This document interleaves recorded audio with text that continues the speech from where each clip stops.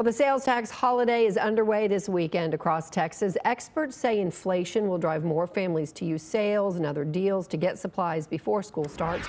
Fox 4's Blake Hansen joins us now with that. And I've done, or at least started to do some of my shopping, Blake, because it makes a difference. Yeah, and a lot of people are starting earlier than usual this year on all these sales in general, too. This holiday means that sales taxes are exempt on certain items like school supplies, backpacks, and apparel that's below $100. The state's comptroller points out that it can save roughly $8 for every $100 spent. As the bright colors of school supplies blanket area stores, the dim outlook on prices has people eager for any savings they can find. We're trying out here, we're trying. Rihanna Lawrence is a mother of 3 and was out Friday shopping tax-free weekend deals. We're trying to make ends meet, and food, trying to put food on the table, then backdoor trying to buy high dollar supplies and backpacks and clothes, uniforms and all that, you know. It's hard. The National Retail Federation says that given inflation, sales events are expected to play an even bigger role for back-to-school shoppers. Total spending is expected to meet last year's record high, with 38% surveyed saying they'll cut back in other areas to cover the cost of items needed for school.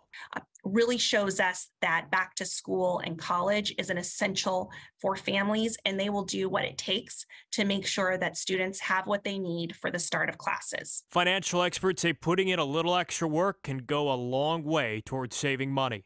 I will tell you that you might want to think outside your box and your comfort zone and maybe look at some other stores, go onto social media, Instagram, Facebook, look to see if there's any coupons out there, Google the store itself. Kathy Do It Done with Do It and Done Financial Services says sticking to a budget and perhaps not taking your children shopping with you might help too. So if there's a way to maybe use your book bag from last year, take a look at all of your old school supplies that your children brought home at the end of the school year. You might be able to recycle them, use some of them.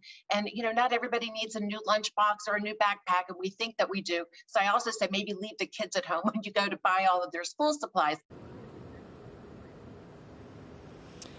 And the sales tax holiday will run until midnight on Sunday. We do have a list of all the items that qualify, as well as some additional advice on fox4news.com.